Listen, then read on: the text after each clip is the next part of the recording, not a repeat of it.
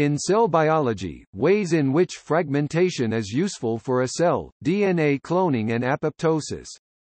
DNA cloning is important in asexual reproduction or creation of identical DNA molecules, and can be performed spontaneously by the cell or intentionally by laboratory researchers.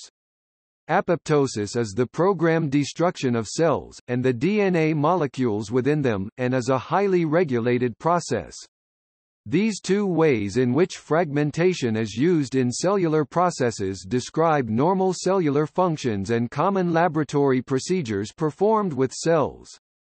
However, problems within a cell can sometimes cause fragmentation that results in irregularities such as red blood cell fragmentation and sperm cell DNA fragmentation.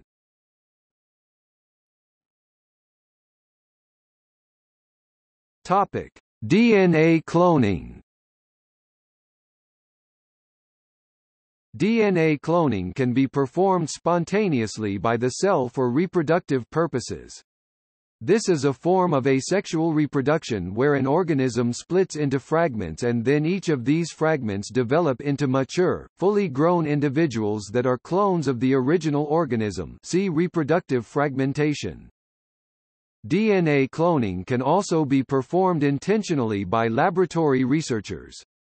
Here, DNA fragmentation is a molecular genetic technique that permits researchers to use recombinant DNA technology to prepare large numbers of identical DNA molecules.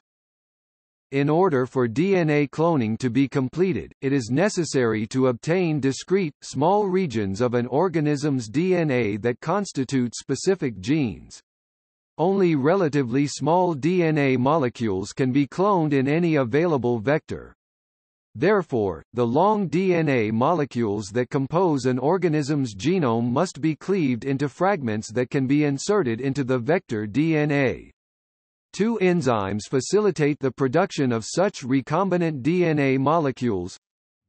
1. Restriction enzymes. Restriction enzymes are endonucleases produced by bacteria that typically recognize small base pair sequences called restriction sites and then cleave both strands of DNA at this site. A restriction site is typically a palindromic sequence, which means that the restriction site sequence is the same on each strand of DNA when read in the 5' to 3' direction. For each restriction enzyme, bacteria also produce a modification enzyme so that a host bacterium's own DNA is protected from cleavage. This is done by modifying the host DNA at or near each potential cleavage site. The modification enzyme adds a methyl group to one or two bases, and the presence of this methyl group prevents the restriction endonuclease from cutting the DNA. Many restriction enzymes make staggered cuts in the two DNA strands at their recognition site, which generates fragments with a single-stranded tail that overhangs at both ends, called a sticky end. Restriction enzymes can also make straight cuts in the two DNA strands at their recognition site, which generates blunt ends. 2. DNA ligase. During normal DNA replication, DNA ligase catalyzes end-to-end joining ligation of short fragments of DNA, called Okazaki fragments. For the purposes of DNA cloning, purified DNA ligase is used to covalently join the ends of a restriction fragment and vector DNA that have complementary ends. They are covalently ligated together through the standard 3' to 5' phosphodiester bonds of DNA. DNA ligase can ligate complementary sticky and blunt ends, but blunt end ligation is inefficient and requires a higher concentration of both DNA and DNA ligase than the ligation of sticky ends does. For this reason, most restriction enzymes used in DNA cloning make staggered cuts in the DNA strands to create sticky ends. The key to cloning a DNA fragment is to link it to a vector DNA molecule that can replicate within a host cell. After a single recombinant DNA molecule, composed of a vector plus an inserted DNA fragment, is introduced into a host cell, the inserted DNA can be replicated along with the vector, generating a large number of identical DNA molecules. The basic scheme for this can be summarized as follows: vector plus DNA fragment, recombinant DNA, replication of recombinant DNA within host cell, isolation, sequencing, and manipulation of purified DNA fragment. There are numerous experimental variations to this scheme, but these steps are essential to DNA cloning in a laboratory.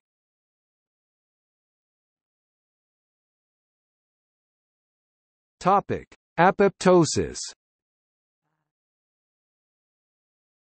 Apoptosis refers to the demise of cells by a specific form of programmed cell death, characterized by a well-defined sequence of morphological changes. Cellular and nuclear shrinkage, chromatin condensation and fragmentation, formation of apoptotic bodies and phagocytosis by neighboring cells characterize the main morphological changes in the apoptosis process. Extensive morphological and biochemical changes during apoptosis ensure that dying cells leave minimal impact on neighboring cells and/or tissues. Genes involved in controlling cell death encode proteins with three distinct functions. Killer proteins are required for a cell to begin the apoptotic process. Destruction proteins do things such as digest DNA in a dying cell. Engulfment proteins are required for phagocytosis of the dying cell by another celled cleavage of chromosomal DNA into smaller fragments is an integral part, and biochemical hallmark, of apoptosis. Apoptosis involves the activation of endonucleases with subsequent cleavage of chromatin DNA into fragments of 180 base pairs or multiples of 180 base pairs, e.g. 360, 540. This pattern of fragmentation can be used to detect apoptosis in tests such as a DNA laddering assay with gel electrophoresis, a TUNEL assay, or a Nicoletti assay. Apoptotic DNA fragmentation relies on an enzyme called caspase-activated DNase (CAD). CAD is usually inhibited by another protein in the cell, called inhibitor of caspase-activated DNase (ICAD). In order for apoptosis to begin, an enzyme called caspase-3 cleaves ICAD so that CAD becomes activated. CAD then cleaves the DNA between nucleosomes, which occur in chromatin at 180 base pair intervals. The sites between nucleosomes are the only parts of the DNA that are exposed and accessible to CAD.